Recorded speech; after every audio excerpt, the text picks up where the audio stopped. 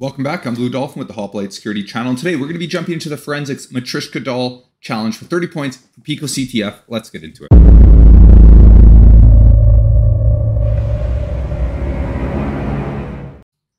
Jumping right into things here, we're going to open up this challenge with 16,000 solves and a 92% rating. And it says Matryoshka dolls are a set of wooden dolls of decreasing size placed one inside another. What's the final image? And then they provide us with an image. So let's download this, see what we get.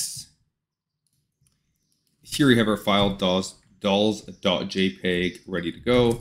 And I feel like this is going to be a challenge of constantly having to pull files out of files. And one way to do that is by using bin walk. If you don't know, it stands for binary walk, and it just checks a file for files within that file. So we'll run bin walk dolls.jpg.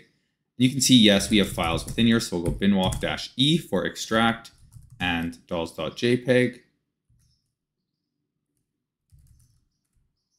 Awesome. Now let's jump into this folder here. And you can see we have a base image. So this is a zip file. Let's look at base images. It is it's something. Let's use binwalk again. So whatever it is, it's got more files tucked away. So we will just like a Matryoshka doll, we're just going to keep opening these files. And then hopefully we're going to find the flag here. It is 30 points. So I am kind of wondering if it's going to get a little complicated here. And I might be actually out to lunch here, because I think I'm just iterating over the same. Nope. Looks like I'm not. Okay, we'll see here. So again, base images. How many times do we do this? Am I out to lunch?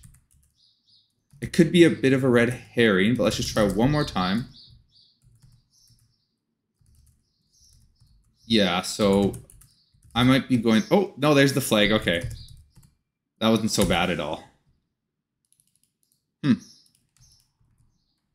Oh, there we go. Submit the flag.